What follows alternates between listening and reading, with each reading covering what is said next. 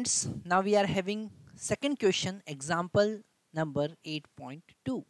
Okay, and the next topic is Newton's law of gravitation, universal law of gravitation. Okay, and we know very well this Newton's law of gravitation is the force between two bodies directly proportional to the product of mass and inversely proportional to the square of distance between them. So we know this, but whenever we are talking about the force, the very important point we have to remember is that force is a vector quantity. हमको force को as a vector quantity he deal करना है. Question में given है 3 equal masses okay of m each are fixed at the vertices of an equilateral triangle ABC. So we are drawing one equilateral triangle. Okay, it is our equilateral triangle. Let us consider this A, B and C. Okay, equilateral, and 3 masses m are placed at the corner of this equilateral triangle. Now you know very well one centroid of this triangle. Okay, it is placed on this centroid G.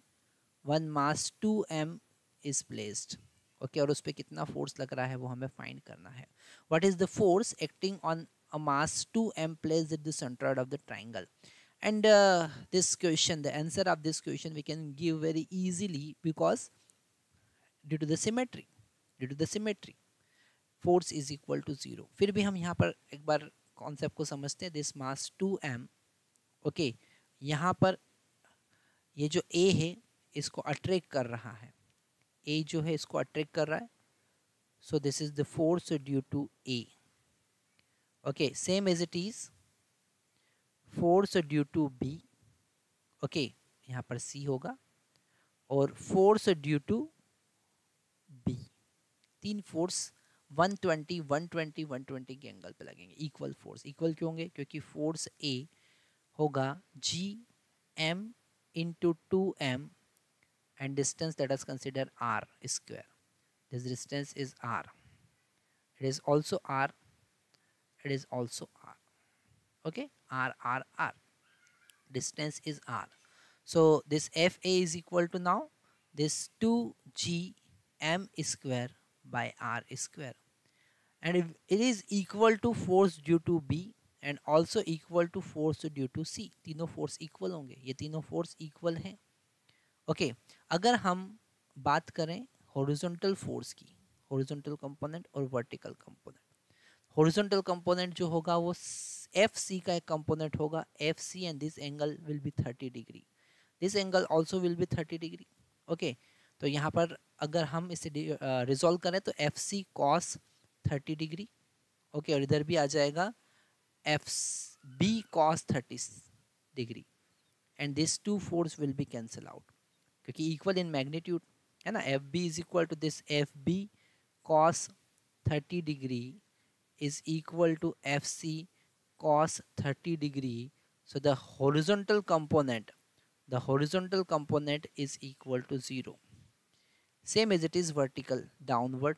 Two forces will be FB sin 30 degree plus FC sin 30 degree है ना, क्योंकि इनके दो component downward होंगे, vertically downward. और अगर हम इनका वैल्यू पुट करें तो क्या होगा जरा देखते हैं. G 2g m square by r square, okay, into sin 30 is 1 by 2. This plus sign as it is. Again this 2g m square divided by r square and sin 30 again 1 by 2. So ultimate 2g m square by r square. और vertical upward भी उतना ही force लग रहा है which is equal to FA. So the vertical component also equal to 0. So the net force, the resultant force on 2m is equal to 0. Resultant force की अगर हम B part की बात करें है ना, B पार्ट की अगर हम बात करें तो B पार्ट में गिवन है what is the force if the mass at vertex A is double, है ना, मतलब ये जो ट्राइंगल है, इक्विलेटरल ट्राइंगल जो है, इसके सेंटर पे तो मास 2m रखा हुआ था, है ना, और जब हमने यहाँ पर m रखे थे तो नेट फोर्स तो 0 होगा क्योंकि सिमेट्रिसिटी है, पर हमने यहाँ पर m की जगह पर 2m रख दिया, और इस 2m को हम लिख सकते हैं m प्लस m। क्या लिख सकते हैं? m plus m।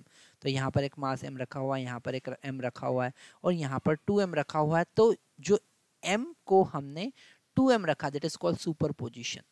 इस कॉन्सेप्ट को हम कहेंगे superposition, superposition, concept of superposition. ठीक है, दिस m का जो फोर्स होगा वो कैंसिल हो जाएगा, और केवल यहाँ पर जो m बचा हुआ है, हम कलर चेंज करके समझ लेते हैं, यहाँ पर जो m बचा हुआ है इसका ही फोर्स इसको अट्रैक्ट करेगा, तो जो नेट रिजल्टेंट फोर्स होगा वो केवल m के कारण होगा। तो यहाँ पर 2m रखा हुआ है, यहाँ पर m रखा हुआ है, तो g 2m into m divided by r square, और r का वैल्यू यहाँ पर 1 दे रखा है, r का वैल्यू 1 मीटर दे रखा है, तो resultant force is equal to 2gm square, that is the answer. और फोर्स कैसा होगा, यहाँ से क्लियरली दिख रहा है, वर्टिकली अपवर्ड। कैसा होगा? Vertically upward. ठीक है, आप एनसीईआरटी में देखेंगे तो थोड़ा सा कंफ्यूज होने के चांसेस है, क्योंकि आई केप, जे केप और फिर बहुत उन्होंने लफड़े किए, तो यहाँ पर हमको केवल इतना ध्यान रखना है कि ये जो 3 मास थे m, इनका जो, इनके कारण जो फोर्स होगा वो तो कैंसिल हो जाएगा, केवल m बचेगा, दैट इज द आंसर।